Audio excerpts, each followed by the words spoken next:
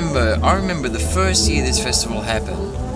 Well, it's incredibly unique, as I was saying. It's the only festival I know of. When I got the specifications for it, it still said BYO, no glass, and I was really talking to some people about it, and some friends of mine, and trying to explain that you can bring your own alcohol, and it was just unheard of, you know, and you know, it's such an Australian thing, that BYO, and I found that incredibly. You can't do it in football anymore. No, I just found that incredible. It's still BYO, and you know, like, and then I was reading on, and it's like, and you know, if you come from interstate, the parking's free, and you know, and I was like, God, you know, I mean, it's the best one because it's only got one stage, so it's not everyone's just racing around like idiots. Like, that's a good thing about it, and it's just it's just so nice. You come in and it doesn't feel like some big corporate thing. I mean, it's great to camp here. I think it's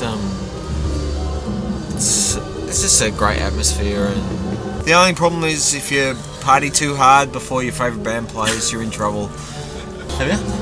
Yeah, but I can't remember.